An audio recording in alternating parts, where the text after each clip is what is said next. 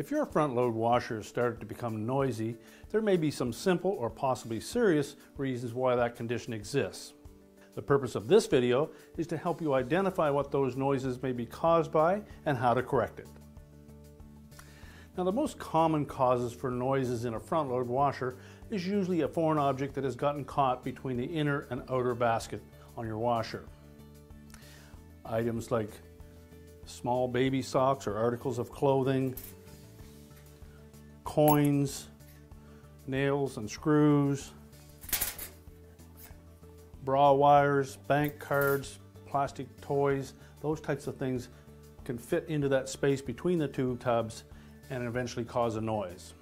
You may wish to check out our video on how to remove foreign objects from your front load washer to help you identify where those items might be and how to get them out of there.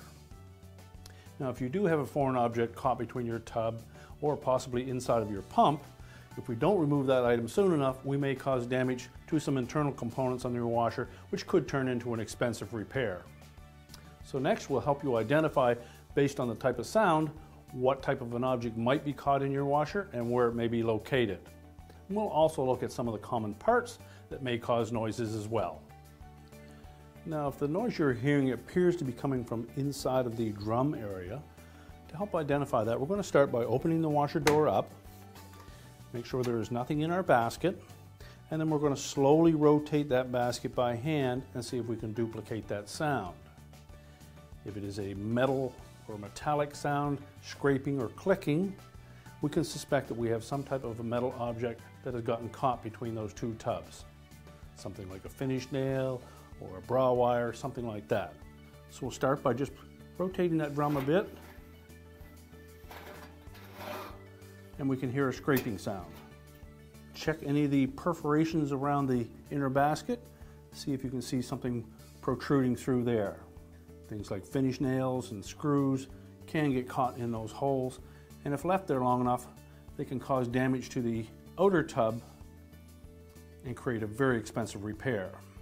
We'll also want to check in the area between the door bellows or door seal and that inner basket.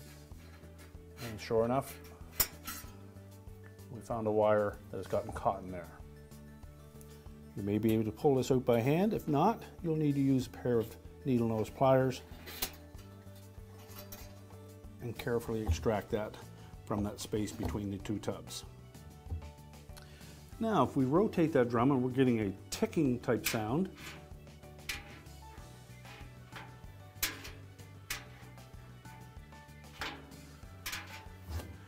we might suspect that we've got something that has gotten caught in underneath one of these drum baffles.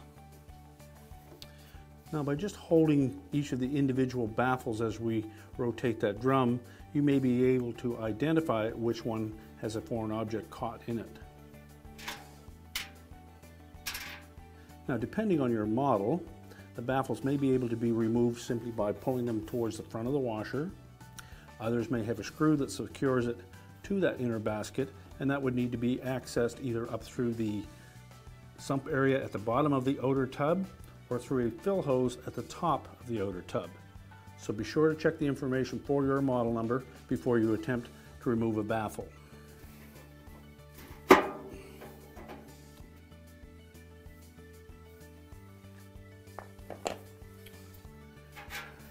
And sure enough, we found a couple of coins that have gotten in underneath that. These typically won't do any damage, however the noise might be annoying to you. Now, if the noise you're hearing is more of a scuffing sound, we might suspect that we have an article of clothing caught between those two tubs. Typically, you would only hear this sound when the washer is tumbling at very low speed or spinning at very low speed. You might also find that there is some resistance when you try to turn that inner basket. It should turn freely, however, if something is caught between those two tubs, that'll provide enough resistance that not only would you hear some noise, but it would be difficult to turn.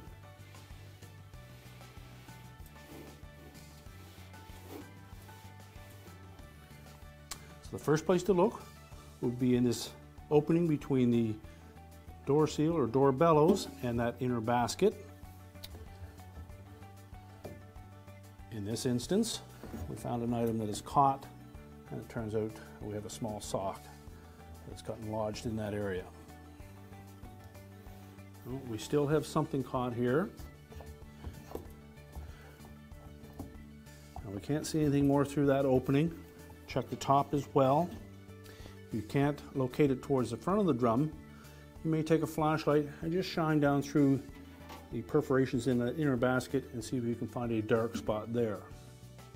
If you locate something in that area, the only way that we can typically retrieve that is either to remove the sump hose at the bottom of the outer tub, and depending on your model, you may be able to access that through the back panel. Other models will have an access panel on the front, or you may need to remove the complete front panel to get at that hose.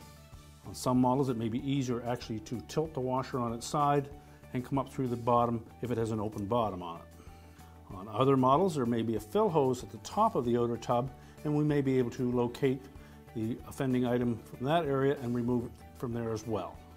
So we're just going to remove that top fill hose. You need to compress that and pull it out of that opening. We don't see anything in that area yet, but we'll slowly rotate that inner basket to see if we can locate another item in here. And sure enough, we found an item of clothing.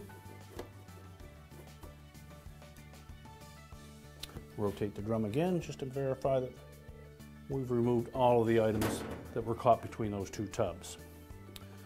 Be sure to properly reattach that fill hose. Now, if you're getting a loud sound from your washer that only occurs during a drain portion of a cycle, we might suspect that we have something caught in that drain pump, or you may have a defective drain pump. Now, to help identify that type of a problem, we'll need to inspect the outer housing on your drain pump. On models that have a lint trap or filter attached to the pump body, typically you'll have either an access panel at the bottom of the washer that we can remove to get to that, or there may be a small trap door at the front of the washer that will allow you to remove that trap or filter, and we can inspect for any items that may be caught on the filter or may be caught in the pump itself. Now, if your washer is making that noise during the drain portion only of your cycle, we can suspect that this drain pump may have something caught in that trap, or the impeller on that pump itself may be damaged.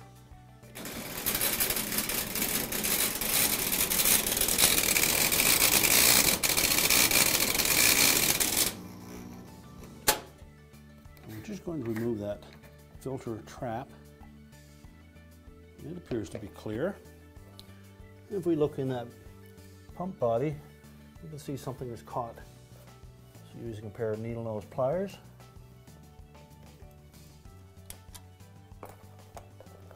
now we'll run that pump again to verify that there's no damage to the pump impeller. We've removed the offending item from that drain pump. We're just checking to see if there's been any damage. And by the sound of that pump, I think we can suspect that we have an abnormal noise there, and that would be indicative of a defective pump impeller. So now we'll need to change that pump. Now, if you're getting a squeaking sound from your washer, and your washer uses a drive belt, you might suspect that might be the problem. First, we'll want to check that inner basket, make sure it turns freely to verify that we don't have something caught between the two tubs. If that's not the case, we'll want to check the belt out. Verify that it's not dried out or cracked or loose and slipping on the pulley, and if so, you'll need to replace it. Now, if your washer is making a knocking sound, particularly during the main portion of your wash cycle, although it may occur during spin as well, we want to look at a couple of items. One of which might be the shock absorber. Typically, a front-load washer will use anywhere between 2 and 4 shock absorbers, as well as a couple of springs to hold that tub in suspension. If one of these shock absorbers is defective, it may not plunge in and out smoothly and cause a knocking sound. To check the shocks on your front-load washer, you'll need to either remove the back panel or the lower access panel on the front, and then you can inspect each individual shock, looking for signs of leakage or broken mount, and then just slowly raise and lower the tub or disconnect the shock and make sure that it plunges in and out smoothly. If the shock is not the cause of your knocking sound, you might have a loose counterweight. So you'll want to inspect the mounting bolts for each of those as well. Pretty much all front load washers will use some type of a counterweight, and typically it's made of concrete, although it may be encased in a plastic housing. Some models will use 1, 2, and some will use 3. If the mounting bolts for the counterweights become loose, you may get a knocking sound, particularly during the spin cycle or in a case where the washer is slightly unbalanced. Simply tighten the bolts.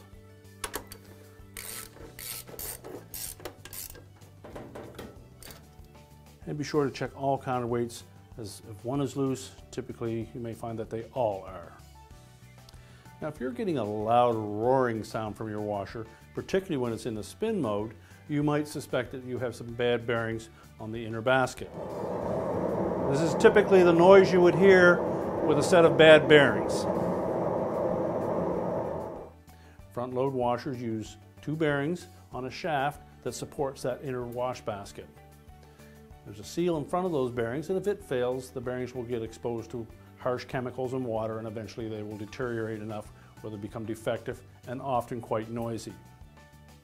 Now, depending on the manufacturer of your washer, you may be able to replace those seals and bearings, or you may need to replace the whole outer tub, in which case that is a fairly expensive repair, and you may wish to look at purchasing another washer instead.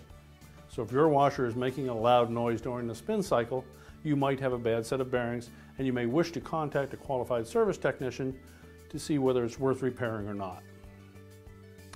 Now, if your front load washer is making a really loud sound, particularly during the spin cycle, you might suspect that you have a defective tub support. The tub support attaches to the back of your inner basket, and it has a shaft on it that fits into the 2 bearings. Over time, harsh chemicals and minerals in your water can cause deterioration to that metal in that tub support and may cause it to crack or break. If that happens, you will hear a very loud noise in your washer, and it could also cause some serious damage to both your outer tub, your inner basket, or possibly personal injury.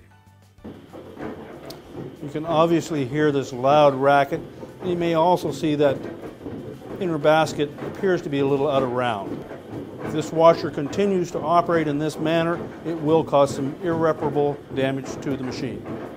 If you suspect that you have a bad tub support, just open up the door, reach in, and just hold onto the front edge of that inner basket, and there should not be any movement or very little movement up and down. If you get that much movement with your inner basket, you either have a completely destroyed set of rear bearings, or that tub support is fractured and will need to be replaced.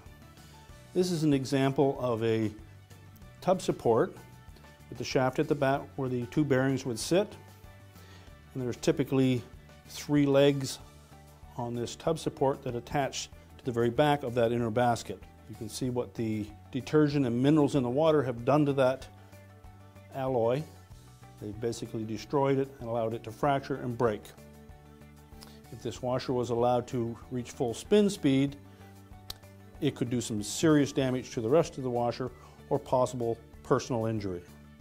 If you have this condition, contact a reputable service tech to verify that that is the problem and have it replaced, or replace your washer. Thank you so much for watching this video. We certainly hope that it was helpful to you.